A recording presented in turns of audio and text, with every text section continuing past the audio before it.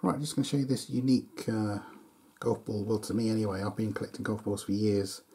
This is the first time I've ever found a Callaway with lots of these what are called Truvis prints all over the ball. Look at that. That is absolutely unique to me.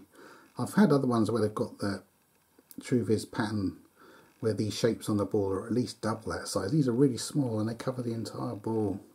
And just to show you, I'll be able to work out what year the ball came out. This is a HX Blue type of golf ball, so I'll work out what year that dates to with that side stamp. But as I said, I've never seen one like this before, and it's also got that Callaway with that blue icon there just above where it says Callaway. So to me this seems like a fairly old model of Callaway, but covered in the Truvis prints. So as I said, this is the first I've ever had. So it'd be interesting to see what year this dates to and whether this is fairly rare. It's definitely rare to me. First I've ever had out of thousands of golf balls, but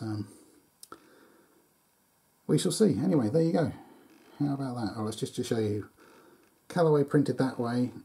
If HX Blue is printed like that, and then I turn the ball around, then Callaway's upside down the other way, if you see what I mean. So that's how they print Callaway.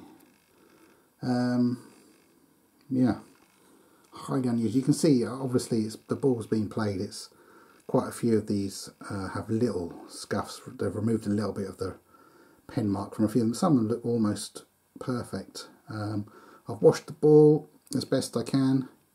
It's not in bad condition, but anyway, this is unique to me. So let me know what you think. Let me know if you've got any information about it.